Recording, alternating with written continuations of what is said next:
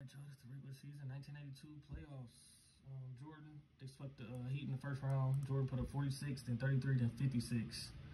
Man, Jordan was a beast in that Heat series. I remember. Then the Knicks, they beat them in 7. Jordan had 31, 27, 32, 29, 37, 21, and 42. Then they beat the Cavs in 6. In the Eastern Conference Finals, that's Elo and all of them. And I think Mark Price, Brad Daugherty, and all those guys. But 33, 20, 36, 35, 37, 29. And then the finals, unstoppable. 39 and 11 the first game. 39 and 11 assists. 39 points. 10 assists back-to-back games. So yeah, basically 39. He has 39 and 10 and a half assists the first 2 games. And 26, 7 and 4. 32, 5 and 6. 46, 5 and 4.